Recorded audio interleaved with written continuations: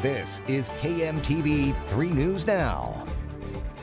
Hi, I'm Cerise Cole with 3 News Now. Here's a look at what's happening now. A man accused of terroristic threats after an unannounced active shooter drill will make his first appearance in Douglas County Court today. During the drill, actors pose as victims, terrifying employees. The man is 27-year-old John Channels, who was hired by Catholic Charities back in May to conduct an active shooter training. According to court documents, employees and bystanders in the area were unaware as Channels used a real gun with blanks. He now faces 6 felonies.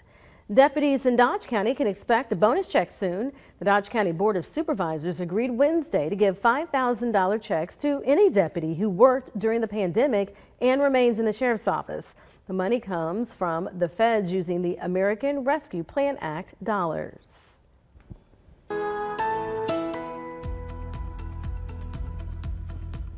After a stormy start to our Thursday for a lot of us out there, we'll see some more sunshine towards the second half of the day after we reach up to 88 degrees this afternoon, and those winds won't be too prominent, only in between 5 to 15 miles per hour.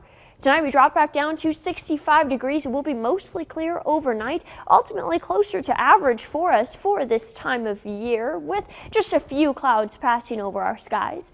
In our 7-day forecast, we can see average temperatures return for Friday back to 86 degrees on Friday. We reach back up to 90 degrees on Saturday with a higher chance of seeing some rainfall, especially Saturday night into Sunday morning. Both days will be breezy and both days will be warm. 88 degrees is back on Sunday with some more sunshine towards the second half of the day so far. We stay in the upper 80s on Monday before we drop it back down to the mid 80s by the middle of the work week.